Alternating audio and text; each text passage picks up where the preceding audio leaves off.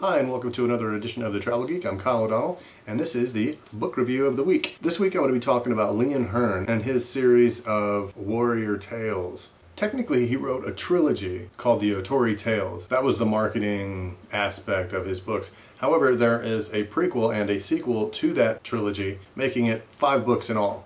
They're excellent. I can't say enough about these books. Reading through any one of the 5 books, it's like reading a very long, extended poem. Unfortunately, I don't have the first 2 books, the prequel or book 1, because I read them and I gave them away already.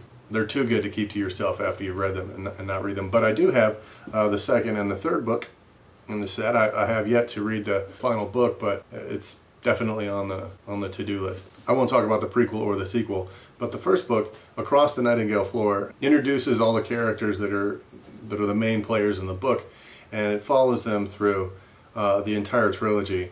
Some of them are killed off, some of them are, fall in love with the most unlikely people, some of them become traitors. The poetry written in these books weaves just a tapestry of everything from deceit to bravery to tyranny to betrayal, and it even has a huge sense of mysticism that's carried through various tribes.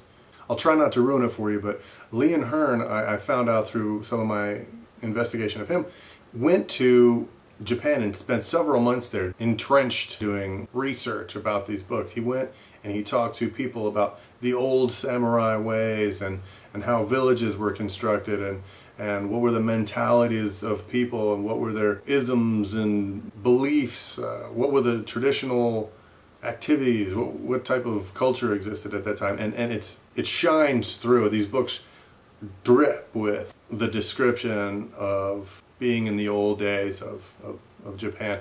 I haven't traveled extensively through Japan, especially not enough to know what the old ways were, what that feel was, but I think that these books do probably the best job of any book of the time.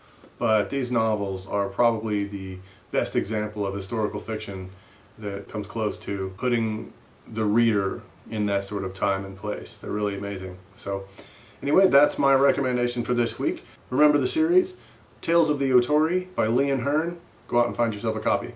Thanks for watching, and be sure to stop by kyleodonnell.com/travelgeek. Thanks a lot. Bye.